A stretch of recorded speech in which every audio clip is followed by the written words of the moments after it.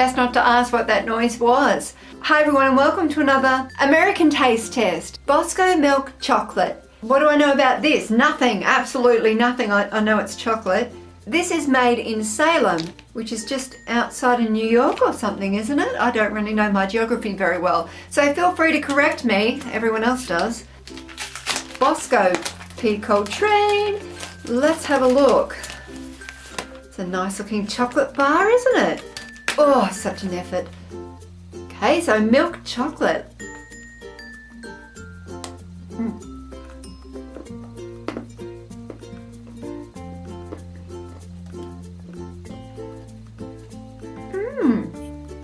That's actually a pretty good milk chocolate. I wasn't sort of expecting much from it, but yeah, I'd get it again for sure.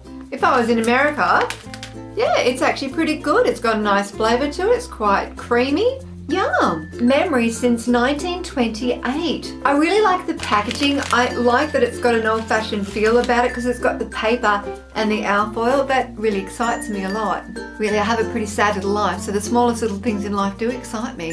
Doesn't that excite you? It's kind of like, you know, Willy Wonka in the Chocolate Factory where you're sort of expecting to open it up and find a golden ticket or something. Sour Skittles. Of course we have Skittles here in Australia. I have never tried the sour ones before. And these ones are actually made in the USA, so I thought they might have a slightly different flavour to them. So let's give these a try. So they come in this little plastic bag. Oh, Judy. Oh no. Man, they're all messed up. They're all like melted. Are they going to taste the same? Oh, far out. This wouldn't happen to other people that do taste test videos, would it? So disappointed. Should I still eat them? Yeah, I'm going to eat them. I can't see why it would hurt them being melted. Yes, it is still in date and everything, so I'm not going to die or anything if I have them. Oh no, I won't die. Let's try these sour Skittles. Oh gosh, it looks a bit scary, doesn't it? They're in date, so they should be fine, right? Right?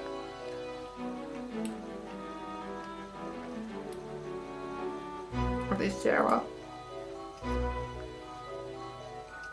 Ugh. Right now, my face doesn't know what to do. I sort of feel like crying, but my nose also feels like running. If you like sour candy, then yeah, you'll probably like these. They do finish off nice and sweet, which is good. It's a nice relief. My face wasn't coping. Yeah, I like it when they're nice and sweet. But they do. They start off really sour. Wow. Sorry. They taste alright. See, I love it when they turn out sweet in the end. It's just that initial, you know, sour thing. I mean, I know a lot of people love that. I don't feel it's right to really judge it on these melted Skittles, but, you know, the flavours in them are quite nice and strong. If you love sour stuff, then you're going to love these. Look at me loving them. I love them. Hubba Bubba Dr. Pepper. I've had normal Hubba Bubba before, but never the Dr. Pepper flavour. I don't think we actually get it here in Australia. I could be wrong though. I'm wrong about many things. I like the original Hubba Bubba, although I haven't had it for years. I'm more into chewing gum than actual bubble gum. And the reason being is because I can't blow bubbles. So here it is.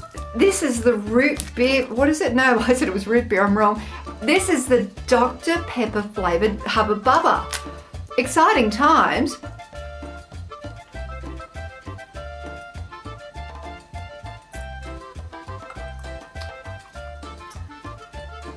Do I like this? Actually, I don't mind it. I'm enjoying something that's Dr. Pepper flavour. Who would have thought that had ever happened? That's good. So I suppose you're all expecting me to blow a bubble. Wow, you're going to be really disappointed soon, because I can't do it. I possess many amazing skills, that blowing bubbles is not one of them. But I will try. Oh, sorry.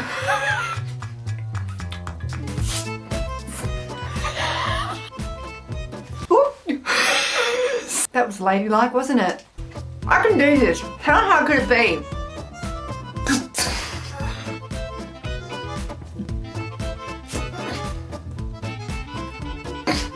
There it is. Sure, I used to at least be able to get something happening. Am I allowed to give up now? Oh.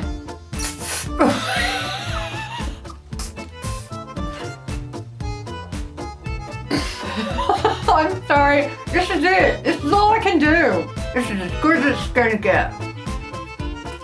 Pathetic, isn't it? I'm getting cranky with that now.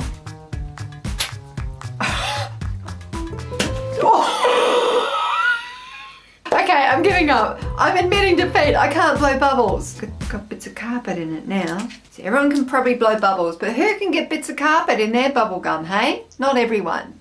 Time for a beverage break, and today I have this. It's Kool-Aid, and I don't really know how to make this up. And it says here I have to put 1 cup of sugar in it, and I had no idea. I'm lucky I read this, because otherwise I would have just put that in alone, thinking that that was kind of some sort of a sugary concentrate flavoured thing.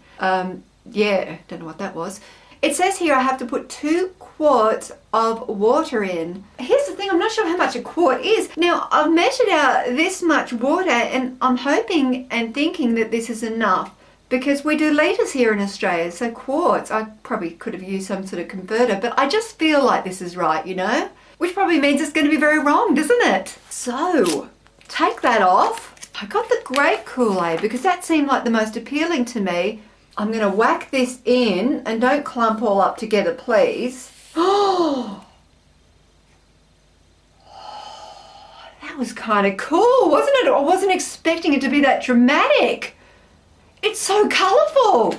Get over it, I know. Now I'm going to pour this sugar in. Yeah, it says I'll add a cup of sugar, and I thought that can't be right, but I'm just following instructions for a change. Got a fork. I'm going to stir this around for a while and watch the magic happen. This is the biggest jug I could find. It's obviously off my blender. I think I did have a jug, but I've smashed it somewhere along the line. And there it is. I've got myself a glass with some ice, and look at the colour of this. It's quite dark. It's like a really dark purple. I don't know if the colour of that shows up on my video camera. Let's have a look at this, and I hope I've made it right. Oh. Check that out. Oh, it smells nice and sweet. Cheers. Sorry about slurping. Mmm. Oh, it's yummy. Yeah. So it's like a cordial, and it's really flavoursome. This is a grape one, and I'm really glad I got the grape one because I like it. And you know what's so thrilling about this? I actually got this right. Hallelujah, I got this right. I want you to all to celebrate, because I usually screw things up, and I didn't today. It's like a special day. There was the bubblegum incident though. Well, apart from that though, forget about the bubblegum, alright? We're moving on, because I've just made this really successfully. I know a lot of you are like, well, it's instant Kool-Aid. It can't be that hard.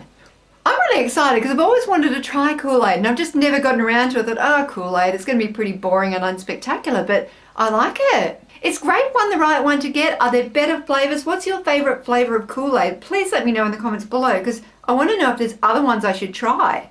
Pringles. Pringles extra fiery. They sound fierce. Let's find out if they are fierce. Oh, they're sweet barbecue. I forgot to say that. I just said extra fiery. Sweet barbecue. Don't you love that sound? It's broken, but that doesn't matter. It'll taste the same. Oh! Fire! Oh! Burning. So they are fiery. They have got a lot of spice to them. Do they taste like barbecue flavour? Yeah, sort of. Yeah.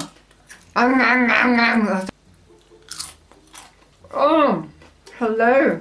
Oh, my tongue hurts.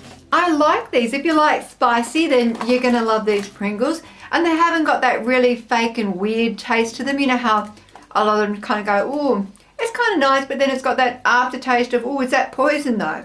But these don't have that. Did that make any sense to you? I hope it did. I'm loving this Kool-Aid. Balia Dark Chocolate Mallow Cup. It's got a whipped cream center and it's got dark chocolate around it. It looks pretty good, doesn't it? Made in Altoona, PA, USA. That was my American accent, apparently. It's bad, isn't it? Please, Tam, don't ever do an American accent again. You suck. It's quite sad. My accents all sound pretty much the same. It just sounds like an Australian doing a really bad American accent or doing a really bad British accent.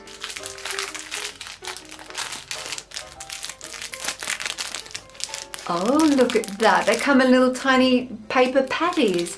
Oh, and they've got some sort of an offer inside. What is this? Oh, wow. I can start saving these little coupons and get absolutely nothing. I don't know what I can get. I can probably get prizes and money, and really, if I save these up, start now, I could be a millionaire. Must save 500 points to receive $2 rebate. Oh, man. Nah, it's too hard. It's too hard. Have fun, start saving. I do like that they've given these little offers inside. That's a bit cute, isn't it? Oh, they look like a Reese's peanut butter cup, don't they? But they're not. Uh-oh.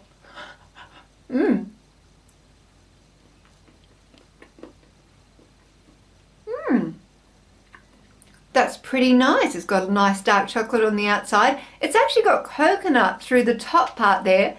I'm patting it because it's got coconut in it. And of course on the inside there it's got some marshmallow. It's sweet because of the marshmallow, but the bitterness of the dark chocolate doesn't make it overly sweet. So I don't know if they make these with milk chocolate, but I think that these, if you're going to get them with dark chocolate. Thanks for watching, everyone. Please remember to give this video the thumbs up if you enjoyed it and subscribe for more. I'll see you next time. Bye.